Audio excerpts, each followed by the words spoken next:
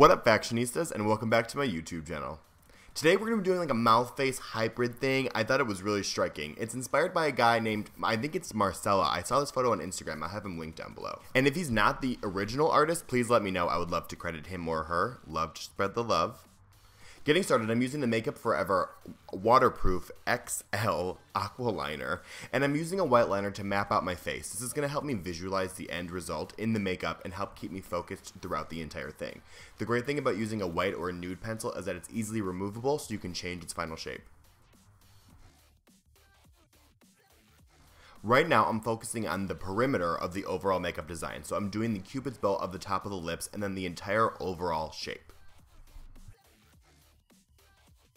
This is the perfect example on why a white pencil is great. I didn't like the final shape of the lips, so I raised it a little bit higher. Once you have the top lip done, I'm going in with this pencil and I'm drawing out each individual tooth. Again, this helps finalize the exact final image and keeps me personally on track.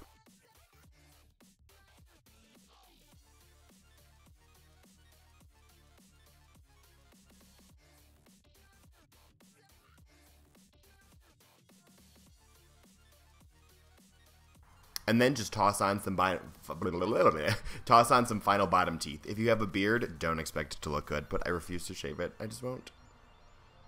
Now I'm going in with the NYX pencil. This one is not waterproof and is more easily removable. Now that we have the outer design done, I'm going in with the tongue. And you guys will notice that I do change this final shape up quite a bit. It's never a kill shot in special effects or face paint makeups. Don't be discouraged. It's not going to be perfect on the first try, which just makes white and nude pencils all that more glorious. So I'm just going in and I'm looking at my actual tongue, look at a reference image, look at whatever you'd like, and just really nail down that final shape. This is going to save you time and energy later on.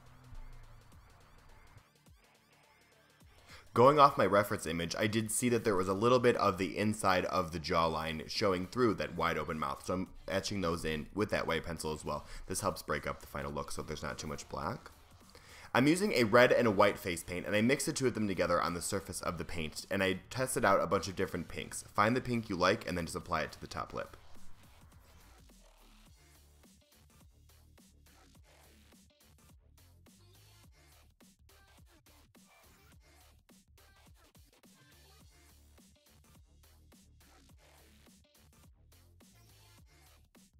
With the pink we just applied, I added a little bit of black paint, and I'm using that now to do some pre-shading. With this makeup look being on the entire face, I'm starting from the forehead and working down. So I'm going to complete the top lip before I go any lower, as to avoid messing it up by touching it with the surface of my hand when trying to balance out the brush. So forehead all the way down. I'm going in now with the Makeup Forever Flash Palette, and I'm using a white cream paint. White cream paints blend beautifully on top of water-activated paints, and that's why I love Jordan Hans for teaching me how to do that. It's a life changer. So I'm using this to, one, add a little bit of highlight to the lip, but I'm also toning down the pink. The pink is a little bit too cartoon, stark, bright, vivid pink, so I want to make it more of a natural, or maybe a little bit more of a realistic lip color. So not being a pink lipstick, I wanted to make it a little bit more diffused, if you would say. So I'm going in with that white, and I'm just adding in highlights and helping the overall shape bend. Does that make sense? Hopefully it does. Oh, and we're dancing. Okay. Back to work. So I'm using this warm brown eyeshadow. You can use whichever one you like. I believe this is, it's either Red Earth from Anastasia or Cocoa Bear from Makeup Geek. Can't remember. It'll be in the description box.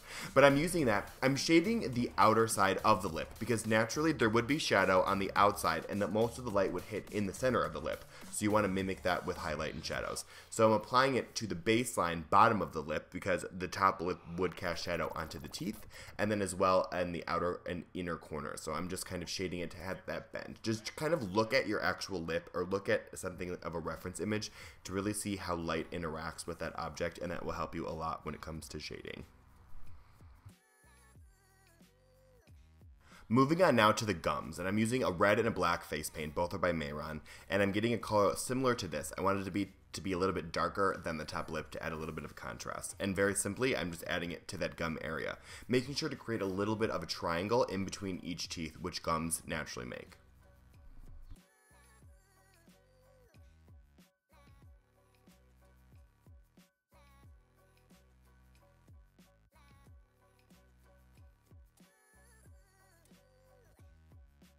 I'm now adding a little bit of highlight. I'm using the white from the Makeup Forever Flash palette, and I'm just adding that to the gums because the gums would naturally have a curve of light with the tooth resting underneath it.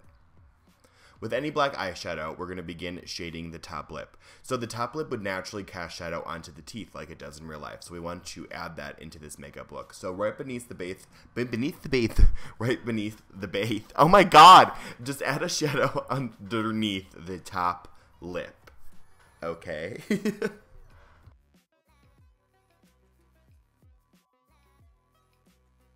Now I'm going back in with that Makeup Forever white pencil, and this is a great technique with teeth. Seeing that it is in a solid penciled shape, I can really go in with that pencil and curve it in a nice C shape right into that gum, and you're going to get a perfect straight line every single time. With a brush, the product might not have enough inside the bristles of the brush, or vice versa, whatever. So when you're creating teeth, it's a great idea to kind of just do it with a pencil to give a nice sharp curved line. And then with a little bit of black eyeshadow, I'm just going to be applying that in between each tooth. Very self-explanatory here. You could go ahead and shade the teeth if you'd like. I like the more stark white. I liked it that it was a little bit more cartoon looking as opposed to being realistic. Like I can very much see this like as graffiti on a wall. But if you wanted to do more of a realistic tooth, then go ahead and shade it. I'm going in with another pink color, you know, very self-explanatory, and I'm adding that to the bottom of the tongue about halfway. And now I'm going to go in with a darker pink. And with that darker pink, I'm going to apply it to the top of the tongue, blending it down to the bottom of the tongue. And this is going to mimic the natural highlight and shadows that you would normally get on your tongue. Since this is a tongue sticking out of a mouth, it's going to have shadow on the back cascading forward into lighter, if that makes sense. Now with the darker brown eyeshadow, it applies a lot darker than it looks in the pan, if that's very interesting. But I'm just using that now to further enhance that shadow. So right at the base of the tongue, blending it down. Does that make sense? I really hope it does. You want to just mimic the natural shadows of the tongue and really make the tip of the tongue look like it's pointing out further than the back. I'm not going to say the word tongue anymore. I think I've used the word tongue today more than I've used it in my entire life.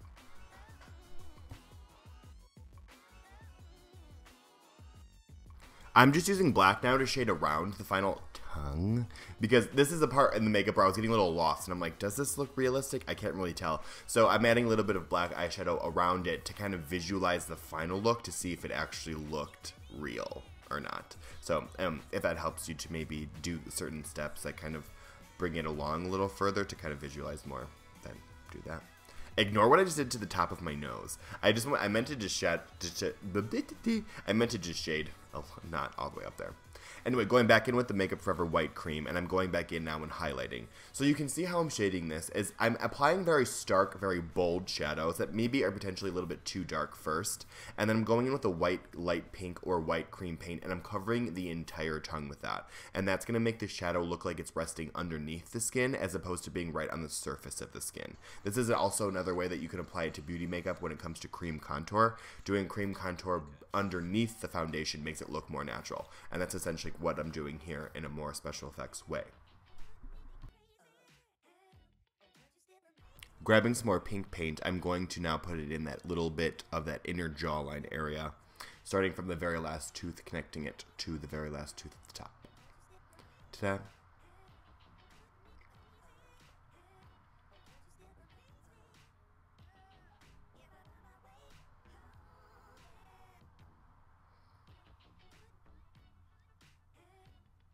Now we're doing a little bit of shading. I'm shading the top part and the outer edges of this inner jawline.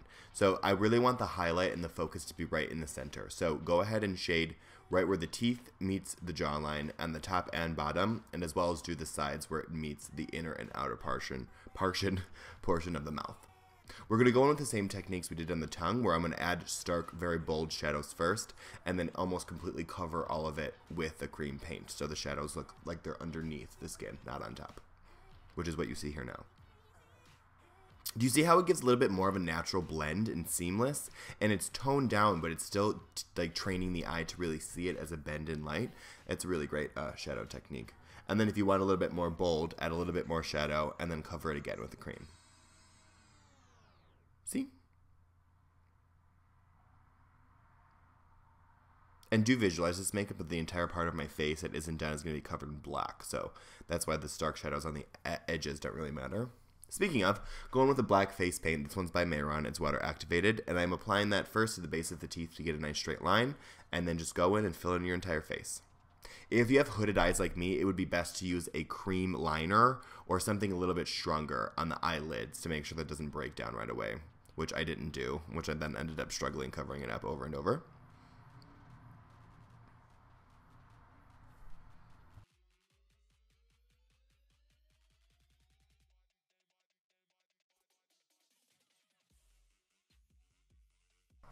So this is another perfect example on why you should totally shave before makeup looks, but I just can't do it. As soon as this tutorial's over, I have to go out into the real world, and if I don't have facial hair, I feel like a naked mole rat. I just can't do it. So it's, your bottom teeth are going to look like poopy if you have a beard, but whatever. Just look at the top. I'm cool with it. I'm cool with it if you're cool with it. Now I'm taking a little bit of black face paint, and I'm going to then just connect that black negative space and really blend that into the back of the tongue to really visualize that it's sticking out of that mouth. Continue doing that shading technique on the sides of the tongue as well, and that's going to add a little bit of a bend and make the tongue look more three-dimensional. I promised that I wasn't going to say the T word anymore, and I think I said it like 7 more times after that. Whatever.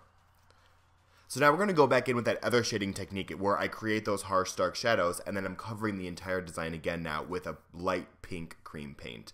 And I'm going to help blend that in, and then again, that helps visualize that those shadows are beneath the skin, not on top.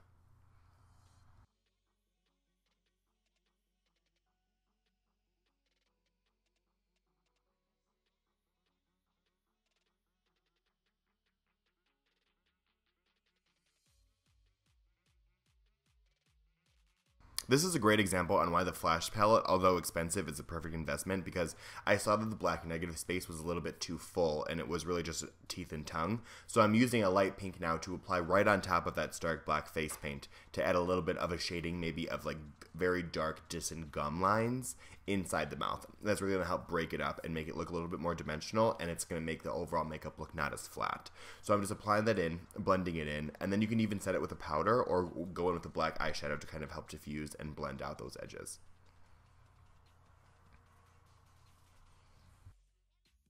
But that's a finished tutorial, my friends. I really hope that you guys liked it and you guys learned something new today. Definitely subscribe to this YouTube channel if you're not already for more tutorials like this, and follow me on my social media accounts. I love to connect with you on all social media platforms, Alex Faction everywhere. I love you guys so much, and I'll see you guys in the next video. Bye, friends.